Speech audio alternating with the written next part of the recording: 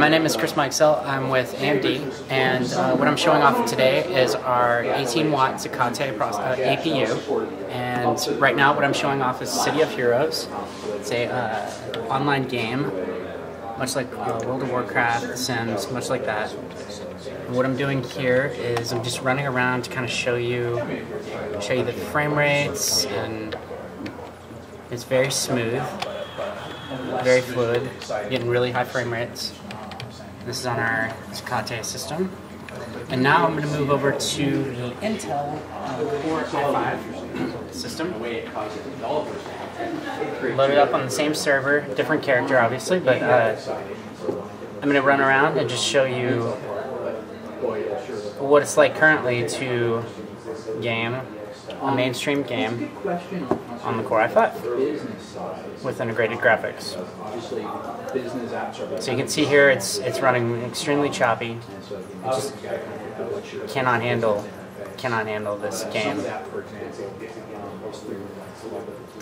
Okay, so that's that demo. Now I'll show you some Internet Explorer 9 preview version demos of HTML5 with GPU acceleration. I actually need to close it over there too. So it's up at the top menu and then quit. So this platform is running now on 18 watts, right? This is correct. This is correct. This is an 18 watt. This is an 18 watt. This one's an 18 yes, watt. This is an 18 watt. And we're looking forward to a 9-watt version for mobile devices in the future, right? Well, we're going to have, when we launch Zacate in early 2011, you're going to see a 9 and an 18 watt version of. So Ontario is a 9 watt part, Zacate is an 18 watt part. And both have a DX11 GPU. And then both two Bobcat CPU cores. Okay, fantastic. Now what I'm going to show off, I'm going to start with the Core i5, and I'm going to show off Amazon Shelf. It's a HTML5 rendered page, and it's supposed to simulate a bookshelf. It searches all the bestsellers and then pulls them in, and then you can pull up a certain book if you want and open up the first page, and there's links to go to Amazon to buy it.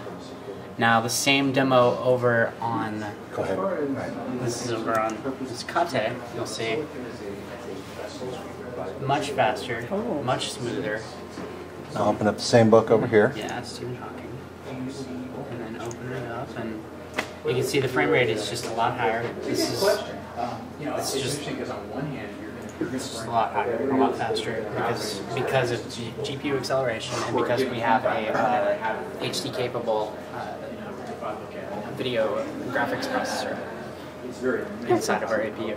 And so it's important to remember too that as we shift into the kind of next generation of internet browsing, it's going to be basically entirely rendered on GPUs. It's always been kind of done on CPUs and tapped into that CPU horsepower. And at times, even if you have a high degree of bandwidth, when you get into some graphic intensive sites, your CPU will still struggle there.